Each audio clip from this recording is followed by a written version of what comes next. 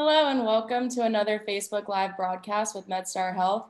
My name is Sarah Ridenauer and I'm joined today by three of our MedStar Georgetown University Hospital physicians who will be discussing symptoms, causes, diagnostic procedures, and medical management for gastroesophageal reflux disease, or GERD, otherwise known as acid reflux. Today we have gastroenterologist Dr. John Carroll, who will talk about medication treatments for GERD, gastroenterologist Dr. Angelica Nocerino, who will talk about esophageal pH testing, surgeon Dr. Patrick Johnson, who will share surgical treatment options, and we're also joined by one of our patients, Malcolm Harkins, who was treated at MedStar Georgetown. So thank you all for joining us. We really appreciate you guys taking time out of your day to be here. Before we begin our discussion, I want to go around and have you all tell the viewers a little bit about yourselves and your expertise. Dr. Carroll, can we start with you? Hi, good morning. Thank you, Sarah. I'm a gastroenterologist here at Georgetown, and we also get little subspecialties, and I do endoscopic ultrasound for staging cancers, and I do a lot of esophageal diseases, and I developed an interest in Barrett's esophagus and reflux and spent a lot of my time on patients with reflux and the early cancer patients and trying to prevent surgery when we can. Great, thank you. Dr. Nocerino? Yeah, good afternoon, everyone. My name is Angelica Nocerino. I'm a gastroenterologist at MedStar Georgetown University Hospital. Just a little background on myself. I completed medical school at Georgetown, and I did my residency in internal medicine and my fellowship in gastroenterology at Lenox Hill in New York. And I recently joined faculty at MedStar about a year ago, and I'm very excited to be back. My special interests include disorders of neurogastroenterology and motility, and I focus on motility disorders that affect the esophagus, the stomach, small intestine, and colon. Today, we will be mainly focusing on GERDs. So in regards to the workup of GERD and esophageal motility disorders, in my practice, I use EndoFlip, high-resolution esophageal manometry, and pH testing, all of which we'll talk about later today. So thanks for having me, everyone. Great, yeah, thank you for being here. And Dr. Jackson? Thanks, nice to meet everybody, and thank you for organizing this. My name is Patrick Jackson. I am the Chief of General Surgery at Georgetown. And like Dr. Carroll was saying, in academic medicine, a number of us tend to focus our areas in. So like Dr. Nocerino and Dr. Carroll have both been trained in gastroenterology as a whole, their focus of their practices tend to be towards what they were just talking about. I trained in general surgery, went to Harvard undergrad, Columbia Medical School, then did all my training at Mass General in Boston before I came down here. I came down here 20 years ago, and I've been at Georgetown ever since because I just love this place, and I think we take great care of patients. The focus of my practice is minimally invasive, using little incisions to fix problems. And most of that happens to be what we call foregut, which refers to the esophagus, the stomach. And so reflux disease or other diseases of that region are the most common operations that I do. We do almost all of them through little incisions, minimally invasive, and we offer the wide variety from LINX, which is also known as magnetic sphincter augmentation, or and that's one way to fix it. And then for reflux disease, and there also we could do laparoscopic Nissen fundoplications, which is another way we'll talk about later to fix reflux by helping that valve and helping the anti-reflux barrier. That'll be all part of the discussion today. Exactly. Well, thank you guys. And Mal, welcome. We look forward to hearing your experience in a little bit after we ask the doctors a few questions, but thank you all for being here. So we'll get into the questions now. First one, Dr. Carroll, what exactly is GERD or acid reflux? Acid reflux is, just like it sounds, the key thing is it's normal stomach acid that splashes sort of backwards up into the esophagus. There's sort of oftentimes a general misperception that it's quote unquote too much acid, but it's really the normal gastric acid the body makes for digestion, which is fine in the stomach, and the stomach cells tolerate it. But when that same acid, through either just the valve at the top of the stomach either being a little bit weak or defective, or just relaxing more often, that acid splashes back up in the esophagus, and that is what we term reflux. And then what are some of the symptoms and causes that go with that? So the symptoms are really varied. The classic symptom is pathognomonic. It's one of these sort of clinical diagnoses, and that what the patient describes is so specific for reflux, you can sort of make the diagnosis just listen to them. And the typical one is the burning indigestion, we'll describe in the chest, sort of radiating up to the throat. But that's just a certain portion of symptoms. So, almost half of patients have no symptoms. And so one of the big parts of this is that when you see someone in the office, you're talking with them, the presence or absence of symptoms does not tell you whether there is or isn't abnormal reflux occurring. And so that's a big part of this. Patients can also experience what we call more atypical symptoms, and they can describe throat symptoms, cough, throat clearing, phlegm in the throat, or even things like swallowing troubles and chest pain. So the symptoms themselves are very varied. Great, thank you. And Dr. Nocerino, how do you test and diagnose acid reflux? Yeah, so just like Dr. Carroll was saying, if patients have typical symptoms of GERD and then respond to antacid medications, it can be presumed that they have GERD. But in order to objectively diagnose GERD, we use endoscopy and pH testing. So first, an endoscopy can be done, and this is a procedure that's done while the patient is sedated or asleep.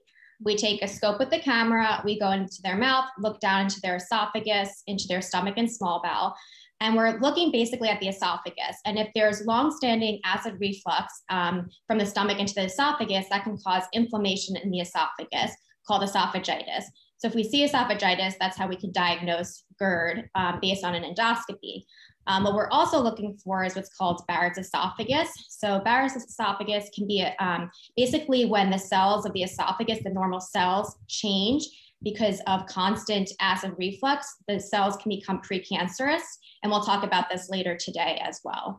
And then if an endoscopy is completely normal, we don't see any esophagitis or any Barrett's esophagus, then we move on to pH testing to diagnose GERD. And then that was my next question. What is that esophageal pH testing? Yeah, so pH testing is basically an outpatient test that measures whether acid is moving from your stomach into your esophagus. So we usually stop any antacid medications during this test in order to get a true sense of the amount of acid reflux. And with the pH testing, we can get a sense of how much of the day a person has acid reflux, what time of day. And we have two different types of pH testing that we use: wireless Bravo capsule and pH impedance catheter, which we'll talk about as well. But in terms of pH testing, the types of patient we generally recommend getting these tests are: one, if a patient is complaining of symptoms of GERD, but their endoscopy is normal. Two, if a patient is complaining of GERD, they're on medications and they're still not improving their symptoms. We also can consider pH testing in patients who have atypical symptoms, such as cough or throat irritation. And again, we're not sure if that's truly related to acid reflux. And then always we do pH testing before we consider something invasive like an anti-reflux surgery. And again, this is just to confirm that there is true acid reflux going on in their symptoms. Okay, thank you. And so then that kind of goes into my next question. You go through all these, testing, but Dr. Jackson, how does someone know that they might need actual surgery for GERD? The operation for GERD done minimally invasively, what we call the surgical indications, or the reason why somebody would get it, is if they have reflux. Now, not everybody is going to choose to have an invasive procedure to fix their reflux, because many of them will just be well managed by what we call proton pump inhibition, like the Prilosec, Nexium, Acifex, Protonix family. Those medications, as Dr. Carroll was saying, they will reduce the amount of acid in your stomach. They don't make the valve stronger. The problem here is the valve. It is not the acid in the stomach. The acid just happens to wash up because the valve isn't effective at stopping it from washing up. So those medications make it so you make less acid. Just as much stuff washes up when you take those medications as when you don't take those medications. So you still have reflux. You're just managing the symptoms, meaning you're making so it doesn't burn because you have less acid washing up. The stuff that's washing up is no longer acidic. So anybody with GERD can be considered for an operation, but the operation it's a procedure, and it therefore involves incisions and anesthesia and recovery. And so for a lot of patients, they would consider just to be well managed by proton pump inhibition. Certainly anybody who has what we would call a complication of reflux disease should be considered immediately for an operation. Like, well, I mean, you wouldn't do the operation immediately, but it should be considered in that patient population. What are the complications of that disease? Well, they include anything from recurrent bronchitis, because as you can imagine, if you're upright and you have reflux, it just washes back down. But then as soon as you lie down to go to sleep, that stuff will wash up and could even get into your airway. It could damage your teeth. It could cause pharyngitis or difficulty in phonating. It changes to your voice. It can cause heartburn that is not well controlled. It can affect the bottom of the esophagus with that Barrett's esophagus that Dr. Nocerino was talking about. Anybody who's had some issue with reflux where the reflux has caused some other problem should definitely be considered for reflux surgery. And any patient who wants to just be off medications. The 28-year-old who doesn't want to take 60 years of medications to manage their reflux, that's an adequate consideration. Anybody who is allergic to those medications, anybody who for their medications doesn't work. But certainly I agree with Dr. Nocerino, everybody who would be considered for anti-reflux surgery should have the diagnosis unequivocally confirmed by the GI team, because that way you don't do operations for people who wouldn't necessarily benefit from it. Right. Right. And then can you talk about the different surgical treatment options? There are really two that stand out as by far the most effective. There are a number of others that people have tried, and there are some advocates out there for the others. But if you look at longer term studies and look at like the medical literature that looks at longer term studies, there are really two that stand out as incredibly effective. These are done. How do we know that they work? Well, in the studies, these have shown that at the 1, 2, 5, 10-year mark, that their pH studies do not show acid exposure. That is the test, right? It's not whether or not, okay, your symptoms got a little bit better, because if we do anything to this area, your symptoms may get a little bit better for a little while. But the two that have been proven to solve the reflux barrier are what's called a laparoscopic, both of them through little incisions, laparoscopic Nissen fundoplication, where you take the top of the stomach and wrap it around behind the esophagus, and then sew it back to the esophagus and back to the stomach. So it sort of wraps all the way around the esophagus. And if the esophagus is in the middle, by wrapping all the way around, it sort of squeezes in on the esophagus just a little bit. It also, by wrapping it around behind, it cants the lower esophageal sphincter forward, making it harder to reflux backwards up into the esophagus.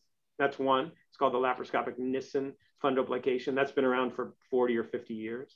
Then the other one is been around for 7 to 10 years, and that's a LINX, or a magnetic sphincter augmentation device, which is, it kind of looks like a Pandora bracelet for your esophagus.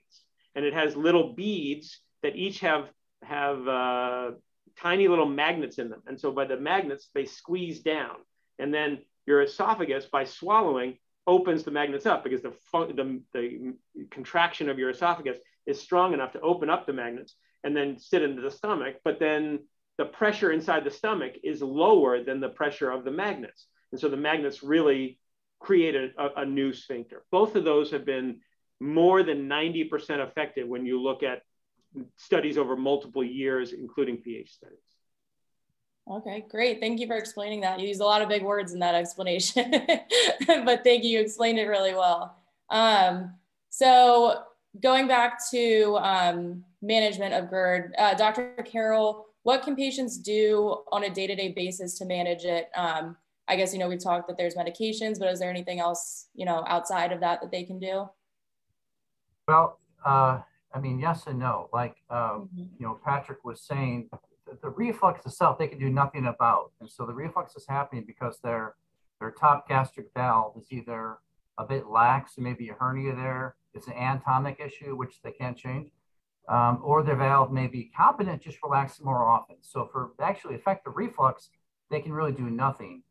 there are things that can affect the symptoms, and so diet definitely plays a role. So there are some things. So diet plays a role. You know, there are certain foods. Again, it's not an acid problem per se. You know, again, many people have this this sort of notion that they have too much acid, quote unquote, but it's really the normal stomach acid being in the wrong place. So there are certain foods that tend to make the valve relax more. And by minimizing those, you can sometimes, if symptoms are mild, control it that way. And you know, a quick look online, you know, rarely gives you these things, but it's you know, caffeine, alcohol, fatty foods, tomato-based foods, chocolate. It's not absolute, but for some people, if the symptoms are on the milder side, if they minimize those, that may be enough to control them. If we see have more severe symptoms, where usually they've kind of blown past the dietary changes and they need something, either surgery or medication to control things. But there is a role for food in the diet in the beginning, sort of more mild part of the symptoms. And then when you eat, you know, a lot of times symptoms happen at nighttime, so avoid eating heavy meals before bed. When you lie down flat, it's much more easy for things to sort of reflux back up. And so avoid eating before bed can be very helpful as well. And then also elevate the head of your bed. Again, for the more mild symptoms, these things may all be adequate. And by, again, you know, minimizing certain foods that may make the valve relax a bit more, avoid eating prior to bed, elevating the head. For some people, that may be enough to manage it. But, you know, I'll meet many people that sort of feel almost guilty, as if, you know, they're doing all that, you still feel badly. You know, it's your anatomy. It's not, you know, it's really your stomach valve, which you have no control over. And that's the real culprit, or the diaphragm opening, these different things, which people have no control over. So there is some limited effects, but not everything. Right. Yeah, I'm sure that can be frustrating for some people. Like you said, they feel like they're trying to do these things and it's just not. Weight loss too, I'm sorry, I meant weight loss. So weight loss Okay. does play a role. So I'm sorry. So minimizing weight, sometimes that can be enough to control symptoms for sure. Yeah, great. Thank you. And then if, you know, that stuff doesn't help, can you talk a little bit more about the medications and how those can help treat GERD? Yeah, and again, just to reiterate what Dr. Jackson said, they don't affect the reflux itself. They just make what's coming up less irritating. And for many people, that's enough. Right. And so I would say the majority of people, that's effective, and they can be comfortable and avoid an operation. And the people with either more severe symptoms, or if they can't be on medications, don't want to be, then they're great surgical candidates. But there's sort of different stages. The over-the-counter antacids, they play a role. So if someone has mild symptoms, things like Maalox, Mylantra, Tums, they just alkalinize what's in the esophagus, and they work very quickly. And so for immediate relief, they definitely play a role. They don't last long, but those are helpful. And also, like Dr. Nocerino said, diagnostically, if someone has atypical symptoms, chest pain or things, and it gets better at Tums, that's very helpful sort of diagnostically, because all it's doing is alkalinizing what's in the esophagus. If that doesn't last long enough for their symptoms, then there are medications, like Dr. Jackson mentioned, that decrease the acid production. And a common question too is, you know, I need acid to digest food. And well, these medicines, they just tweak it down a bit. So you can still digest food and have normal stomach function. It just makes what's in the esophagus a bit less irritating. And the first class are things called H2 blockers, and Pepcid is the primary name and that's fine. For mild symptoms, that may be enough. For people, a lot of people we meet, they've kind of, again, gone past that. And then there are the PPI medicines Dr. Jackson mentioned, and they just work on the acid producing pumps a bit more competently and make the acid even a little bit, you know, less acidic. And so it's just a quality of strength.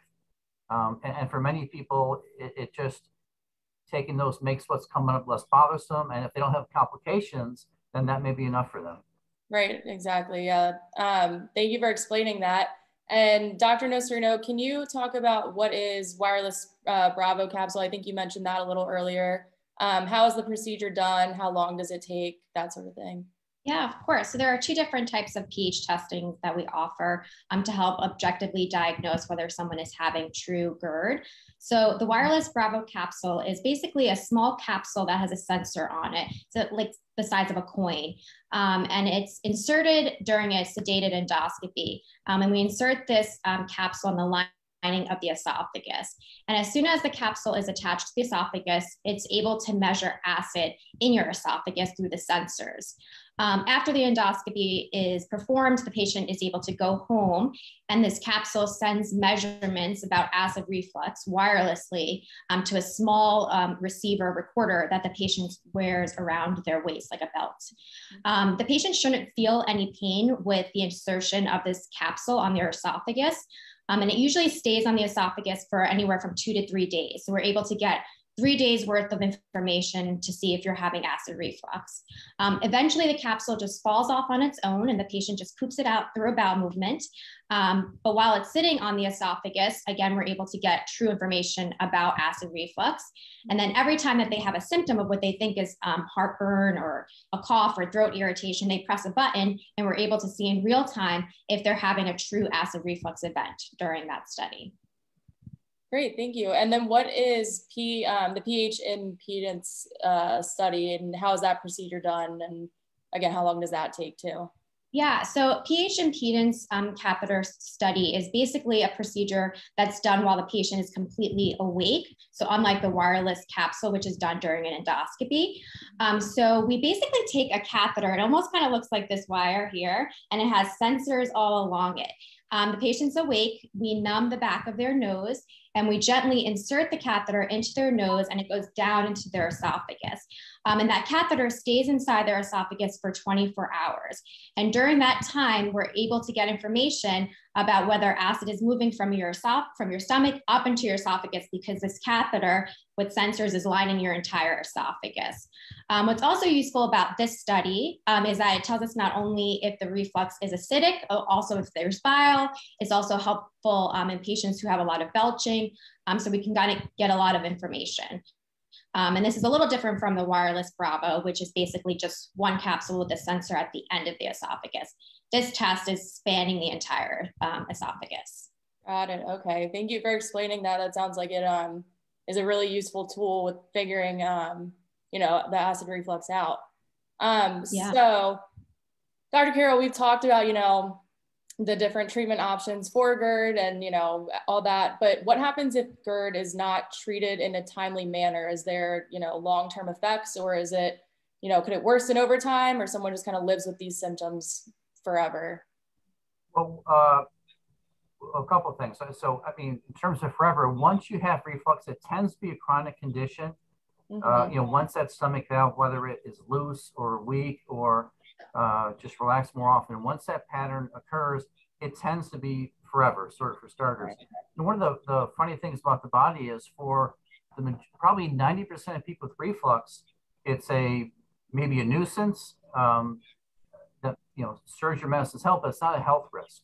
For a small percentage of people, it can lead to cancer. And that's one of the crazy things about this. And there are certain groups that are more likely to develop precancer changes called Barrett's esophagus, like Dr. Nocerino mentioned.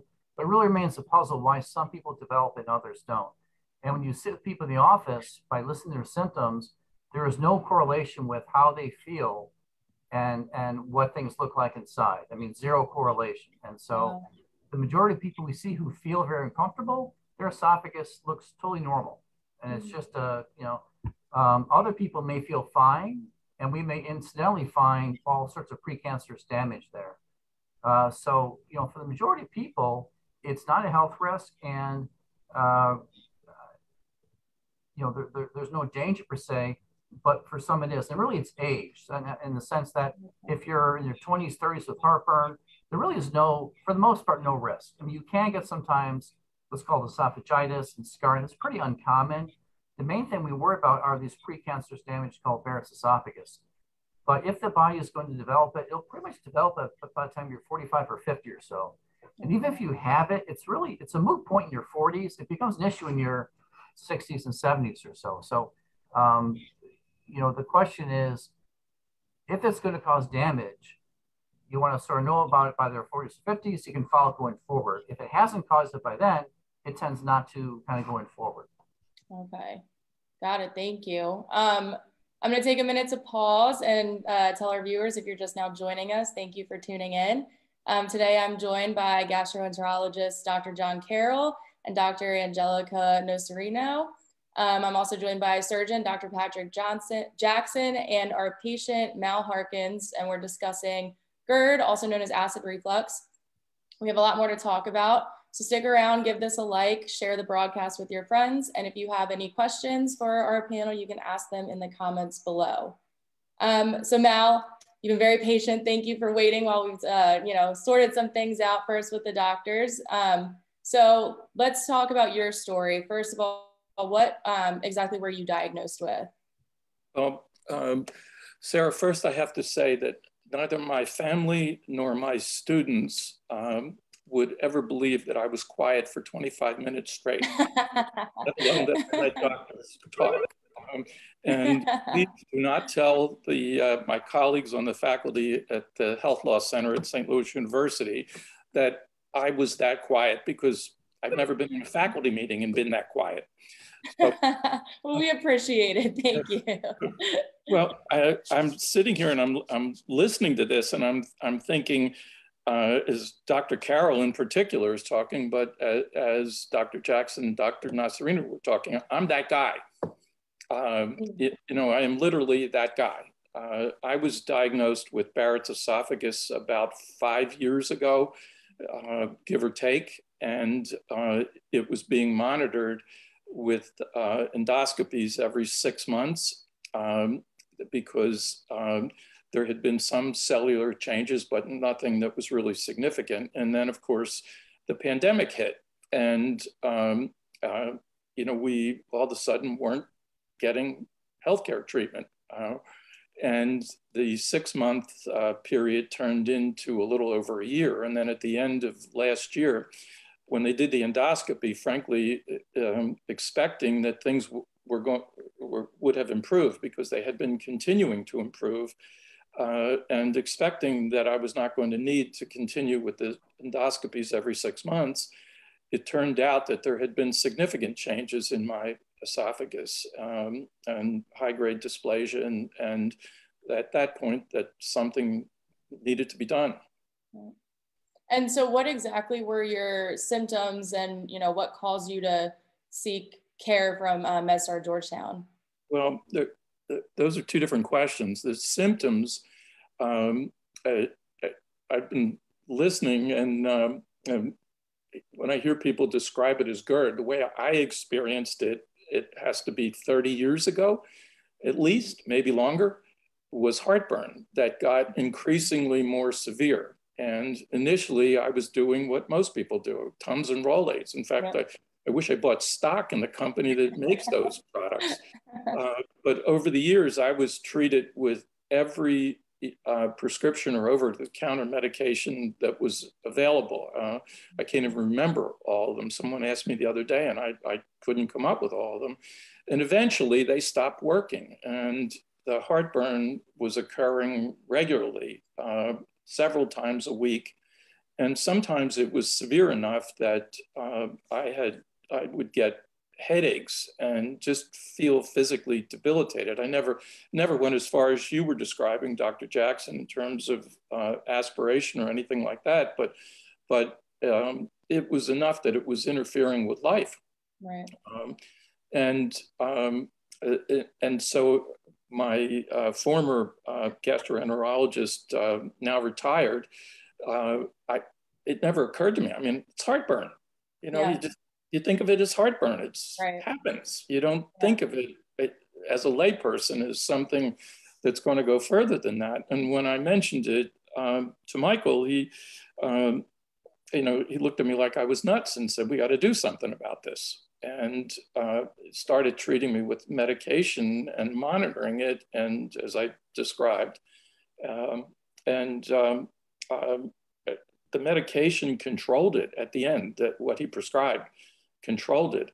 But as Dr. Carroll was suggesting, when I went back in November for the delayed 6-month checkup, I had no symptoms at all. In fact, I would have told you that the medication was working great and nothing was happening.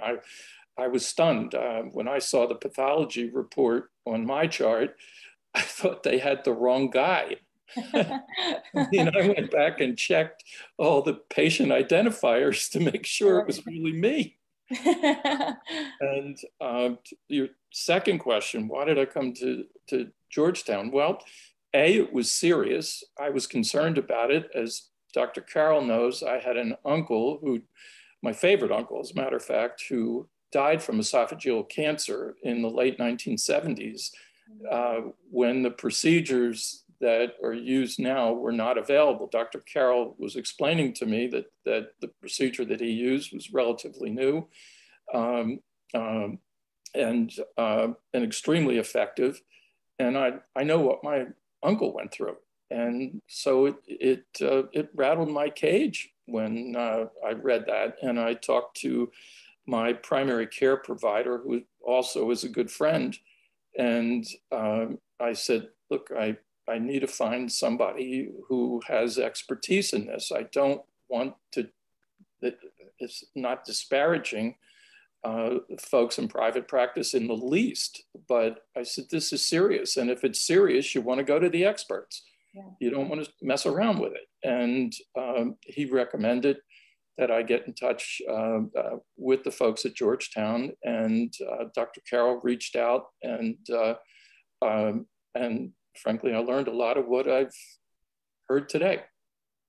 That's great. That's great. And can you talk a little bit about your experience with the care that you did receive from Georgetown? Yeah, but I want to put that in a little bit of context because I'm a healthcare lawyer and I represent providers, hospitals and institutional providers.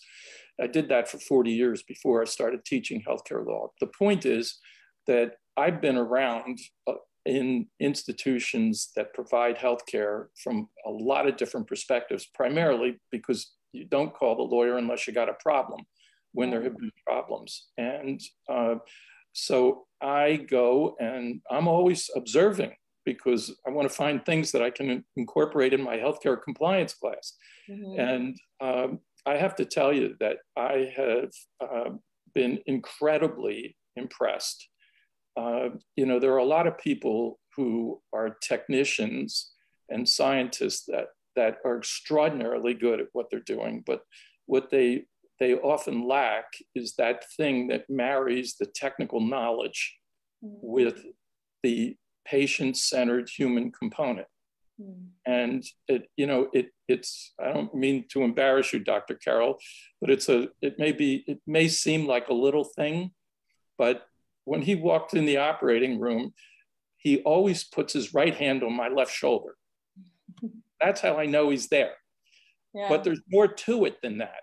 And it's Dr. Carroll, but it's the whole team. I mean, I jokingly tell people how many people get to be on a first name basis with their anesthesiologist. Mm-hmm.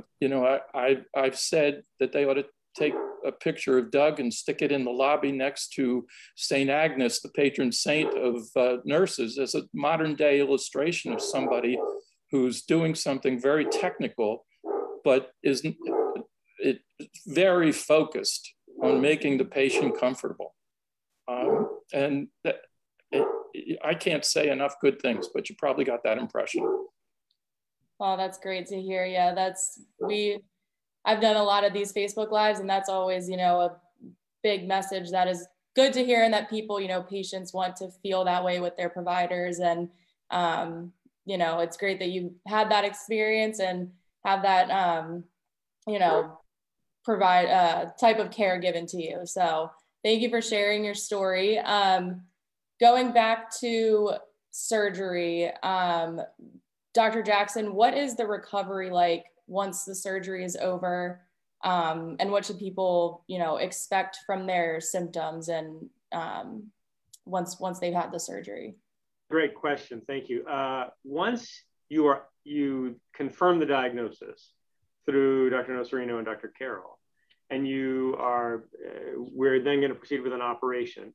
We will take you through the whole step. You show up on the day of operation. You don't need to go ahead of time. You just come in on the day of the operation, and you'll go to the operating room and drift off to sleep. We then will make a couple of little incisions in your abdomen and then inflate your abdomen like a little balloon in order to put other instruments in and the camera in so we can do all this stuff. And then we suck all that air back out so it collapses it back down. And then we wake you back up. Depending on which operation and whether or not you have a large hiatal hernia or no hiatal hernia, the operation could be an hour to 2, sometimes 3, depending on the size of the hernia if you have a very large hernia. If you're happen to be the first operation of the day, the first case that we do that day, sometimes people will go home the same day. For the magnetic sphincter augmentation that beads with the magnets around the lower esophageal sphincter, those people generally almost always go home the same day. Laparoscopic Nissen fundoplication, the wrapping of the stomach around the bottom of the esophagus, most of those people stay overnight, although if you're done first thing in the day, some people go home the same day. You don't feel great for the next couple of days. You have some soreness, sometimes some shoulder pain. And that shoulder pain is because the diaphragm is innervated by nerves that enter the neck, the same place the shoulder nerves enter the neck. And so irritation of the diaphragm, your brain mistakes for irritation of the shoulder because it's the same nerve roots. And so people often say, like, what happened to my shoulder? I thought my esophagus was the problem was in my abdomen, but that goes away. It's really just because of stretch of the diaphragm from that gas that we put in to make it so that we can do stuff in the inside. That goes away after about 48 hours. The great thing about this operation, though, is people know the next day whether or not they're fixed. Most patients who are Nissens who stay overnight say, it was the first night in years that I was able to sleep flat in the bed with no reflux. You know, like that night, it like, and sleeping in the hospital is not always easy, right? You're not in your own bed. There's like, you know, people coming in and saying, how are you? And it's not always the most restful sleep, but people still say, I slept better than I've slept in years because I didn't have reflux last night. I mean, it fixes it basically almost immediately. Wow, that's amazing.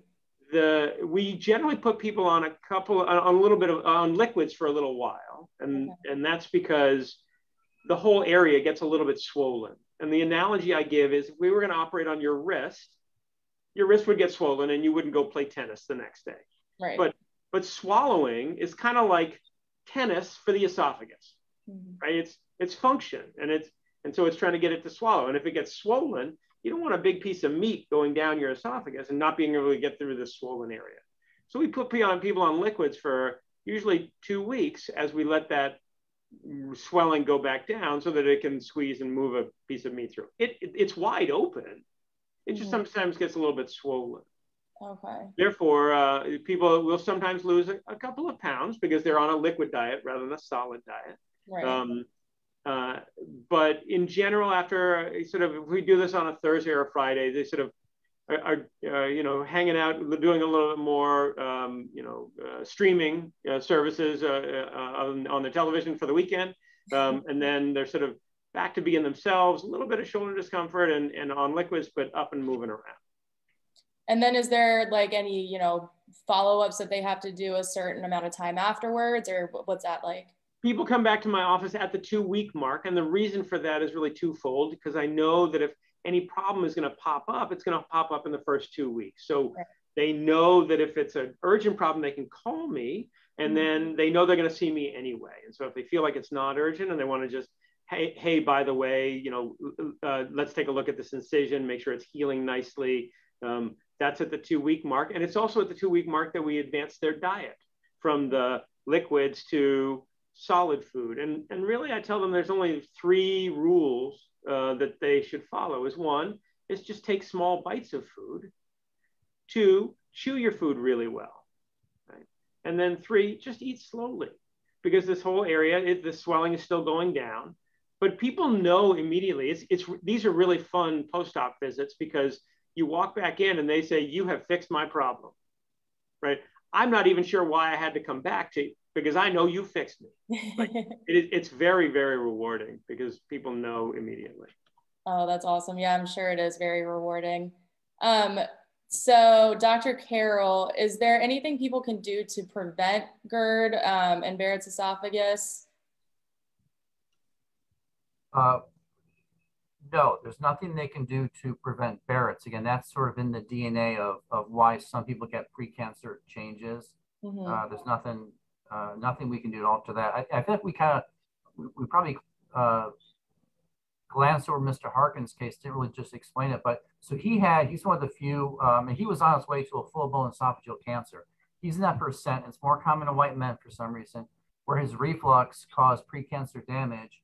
And he advanced on that cellular change right up to becoming a cancer. We now have this fairly new technology, lasts 10, 15 years. We can come in endoscopically, burn off the Barrett's, and it's replaced with healthy cells. Before that, though, and this is not too long ago, I mean, when I was a first attending and resident, we would just, as GI doctors, just watch and kind of cross our fingers. When the patients that had the precancer change in Mr. Harkins developed them, we then sent Dr. Jackson for a really big operation to take out part of the stomach and esophagus. It's a huge operation because at that point, cancer was so inevitable that surgery was recommended as a standard of care. So it's been an enormous game changer in that regard. So we have so many patients like Mr. Harkins who we can keep them cancer-free and save them esophagectomies, and that's been fantastic. And really, if we no one should get esophageal cancer any longer, really, if they have heartburn symptoms. If they see their doctor and see us and we stay on top of it, really no one should get cancer. The trouble is that two things, many people, maybe with less access to care, may just take antacids and not do anything. And then also when they're 60, 70, they can't eat because they have a tumor, and that's one arm. The others are half the people have no symptoms. And so almost half the people with Barrett's and reflux and the cancer have no heartburn. So those are the two qualities that make it challenging for people with heartburn. If they can seek care, see the right doctors, they should really never get esophageal cancer. So we can't prevent reflux and Barrett's, but we can prevent cancer with senior doctors. Right. Yeah. And yeah, I'm thinking about what you said, Mal, when you were telling your story, how, you had heartburn, you're like, that's everybody. A lot of people have heartburn. I'm just going to take some Tums. But like you said, you never really know. And it could, progressively get worse over time. And that's when you need, know you need to seek help. To state what John just said in another way that people need to hear is, if you have reflux, it's not your fault. Right. You didn't cause the problem. If you get Barrett's, it's not your fault. You didn't cause the problem. It is something that we need to address, but there is nothing you could have done that would have prevented this from happening, or nothing you did that made it happen. It just happens. And deciding that you're going to do something about it is the step that's important. But don't put it on yourself as if there was something that you could have done to make this not happen. It's not under your control. Yeah, I think that's definitely an important thing to remember. To feed off what Dr. Jackson said and Mr. Harkins said, Mr. Harkins said, I have GERD, everyone has it. So some people don't even mention to their doctor. It's sort of it doesn't even come up. And so it's so important to mention to your doctor so they can refer for an endoscopy and make sure you're okay. And so, but I see many patients where you really have to dig and ask some questions, them to even mention they have heartburn. It's to sort of take their Tums and don't think anything of it. So that's an important part of the message too. Yeah, well, and that kind of even connects to my next question, was going to be, when should I see a gastroenterologist for my symptoms? And then I was also going to ask, how do you start out? So it sounds like you would start by mentioning symptoms or whatever to a primary care provider. Would that be what you guys recommend as the first step? For sure. It's really age. If you really want, if you're under 40, it's probably even too soon in a way. But if you're over 40, for sure, that's when you should be referred for an endoscopy to look and see if there's any damage at all. Or if you have symptoms that are uncontrolled prior to that, certainly. But age is the main thing in terms of Barrett's and precancer damage. Okay. Thank you. And Dr. Nocerino, are there any new technologies you use to diagnose acid reflux and, the associated conditions? Yeah, so today we talked about the 2 pH testing we offer, the wireless Bravo and the pH impedance, and that is just to objectively diagnose GERD. But another important aspect in terms of GERD workup is motility testing. So motility of the esophagus basically refers to how the muscles in your esophagus move to bring food down your esophagus and also to clear acid reflux. And then it also has to do with what we talked about, the lower esophageal sphincter, and whether it's opening appropriately. Sometimes if it's too tight, food can get stuck, or if it's just wide open, that can predispose to acid reflux. So in patients who have refractory symptoms of acid reflux that aren't getting better, or before they consider anti-reflux surgery, it's really important to check on the motility of the esophagus to make sure that, again, that the muscles in the esophagus are working appropriately and that the sphincter is opening appropriately. And the reason is, especially before surgery, is like when you're doing the wrap, as Dr. Jackson described, if you do a wrap and your muscles are kind of weak, you can end up with symptoms of trouble swallowing. So again, this is important to look at. So we have a new device that's called EndoFlip, and this doesn't measure acid reflux, but it measures the motility of the esophagus. So historically, we use what's called a high resolution manometry to measure esophageal motility. And this is basically when we take a catheter with sensors, you're awake during the study, we place it in your nose and move down to your esophagus, and we have you drink water. And then we're able to get information about how the muscles in your esophagus are working based on all these sensors that are in your esophagus. But the new technology we have is called EndoFlip, and it's basically a way to measure the motility of your esophagus and the sphincter during a sedated endoscopy. So again, the patient's completely asleep, they're sedated, and we take a catheter with sensors and balloon, and we slowly inflate the balloon in the esophagus, and inflating the balloon almost acts as like there's a food bolus in the esophagus, and that should stimulate contractions in the esophagus, and it should also cause that sphincter to open. So again, during an endoscopy, we can get a lot of information about the motility of the esophagus. So this is a new technology we have at Georgetown that we're using. Great, thank you. That sounds awesome. Thanks for explaining that. Dr. Carroll, Dr. Jackson, it seems like you guys dropped off for a second, but you popped back up at the perfect time because it's time for our wrap-up questions. So my first one for you guys is, why should someone come seek care from MedStar Georgetown? Dr. Carroll, if you want to start, and then if anybody wants to chime in, you guys can go ahead.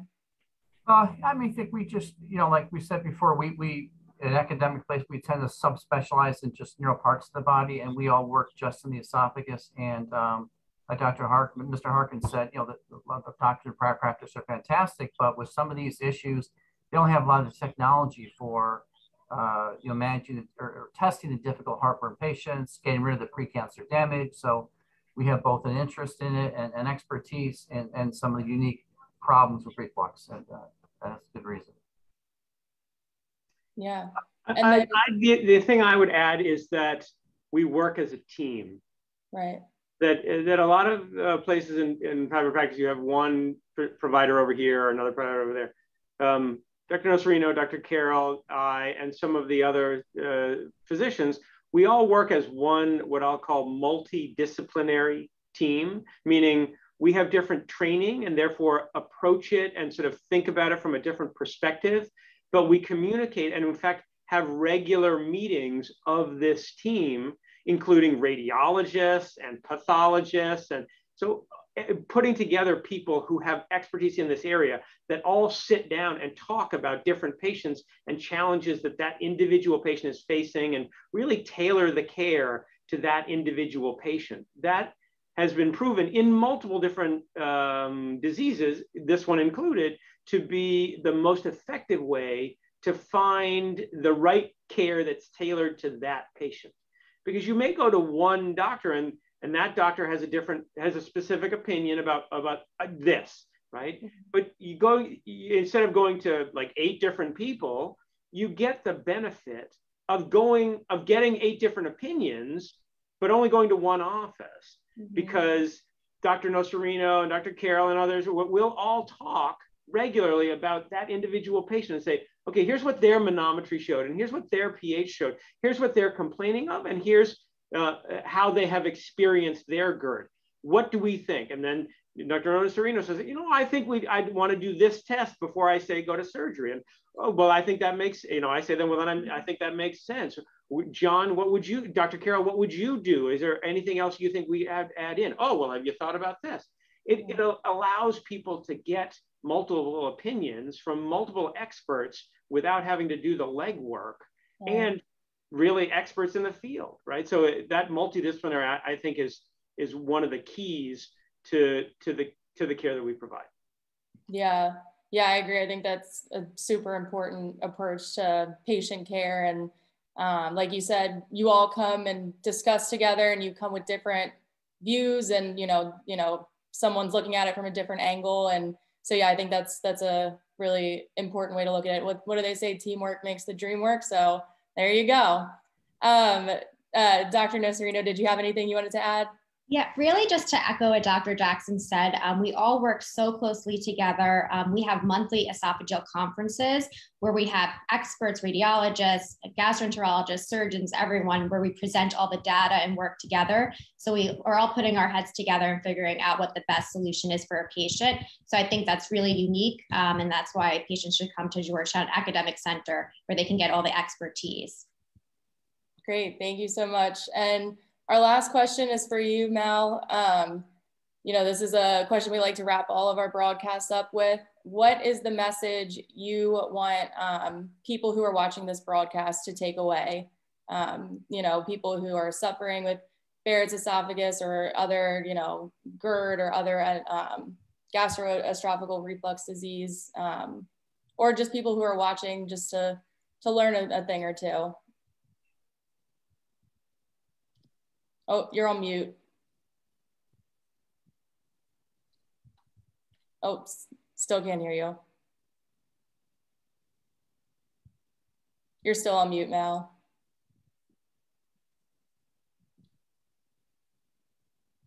How's that? There we go. Okay, sorry. I said the dogs were barking.